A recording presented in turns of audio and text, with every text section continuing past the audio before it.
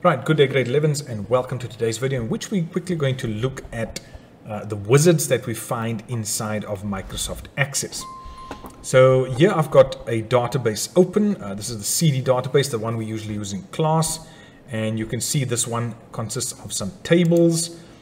It has a few queries, our forms, as you can see there, and then our reports. Right, so this is just an example of what our report looks like. We can see the form can have a slightly different layout, and then our query has a different layout to that as well. Okay, so if we're going to create, or when we create our queries, forms, and reports using the wizards, first of all, we're going to have our table open, the one that we actually want to pull a query, form, or report from.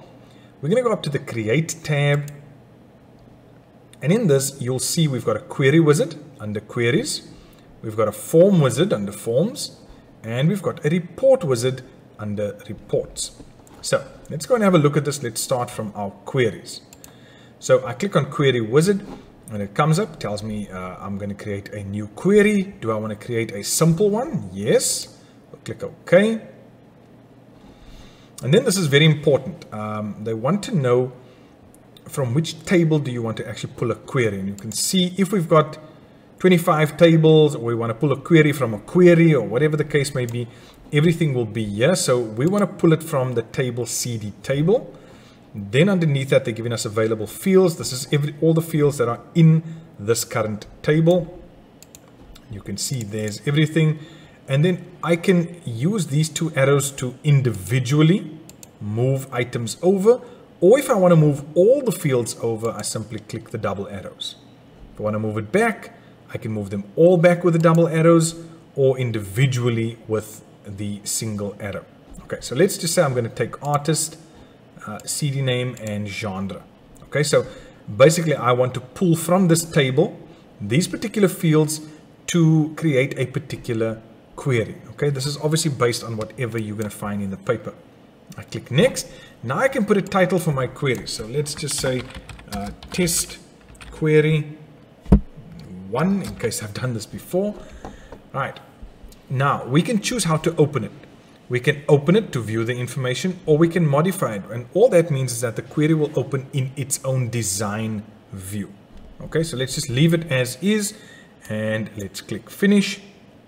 And there you can see my query has been created. I can even go under queries and I can go and look for it. There it is, test query 1. So that's how you know that has been created. Let's now go to the form wizard. We click on form wizard. Similar layout. Do you see that? Okay. So again, based on our CD table, again, I'm going to take artist, CD name, and genre. This is exactly the same as what we did before. Click next. This is where the difference comes in. Which layout would you like? Now they will tell you in the question which layout they want you to choose. You will just choose the relevant one.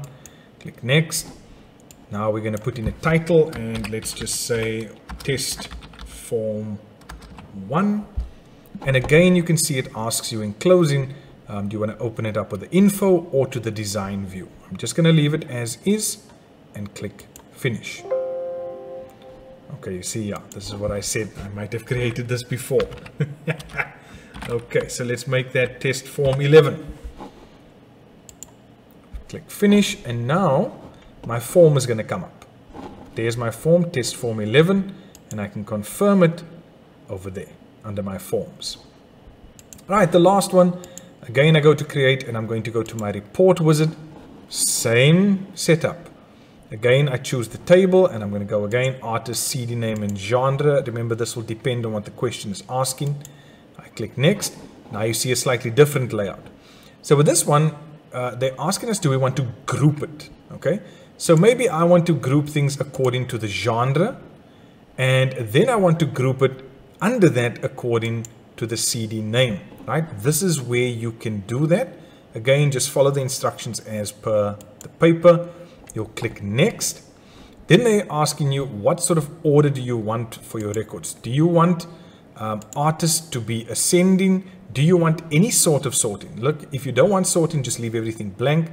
but you can decide what you want over here. And once you're done, you click next. Then it's going to ask you about the layout. What sort of layout do you want and what orientation? Again, the question will guide you, or the scenario will guide you here. Let's just leave it as is. Click next. And here we go. We're going to go test table 11. And we can go preview again or into the design view. Just leave it as preview. And we click finish. And there is our report, and you can see it's being grouped according to the CD name and the genre, and then the artist over there as well, sorted A to Z. Okay, and that is how we use our wizards to create our queries, forms, and reports.